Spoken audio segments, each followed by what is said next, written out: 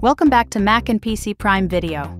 Today I'm going to show you how to fix audio issues on Hackintosh macOS Tahoe, whether your sound is not working, no output devices are detected, or your microphone isn't showing up. This method works for open-core users running macOS 26 Tahoe on Intel PC builds. Make sure to watch till the end and follow every step carefully. Let's get started. Step 1. Check your audio codec. First, we need to identify your audio codec. Boot into your Hackintosh and open Hackintool.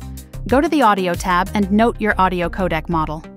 Most motherboards use Realtek, like ALC662, ALC887, ALC892, ALC1200, ALC1220, etc.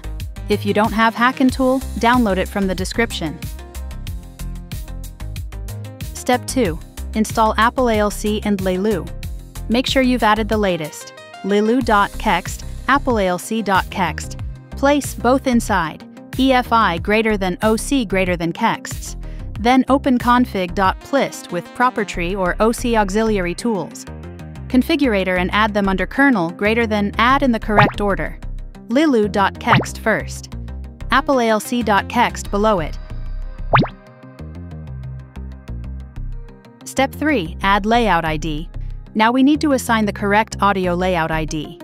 In your config.plist, go to nvram bootargs. Add layout ID. Try one of these IDs depending on your codec. Codec layout IDs to try: ALC662 115, ALC892 1215, others 127 1115. Start with layout equals 1, and if no sound, test others.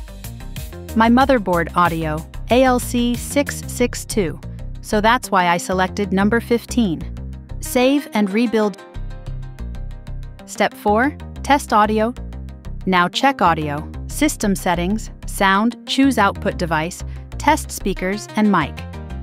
If audio still doesn't work, go back and try a different layout ID.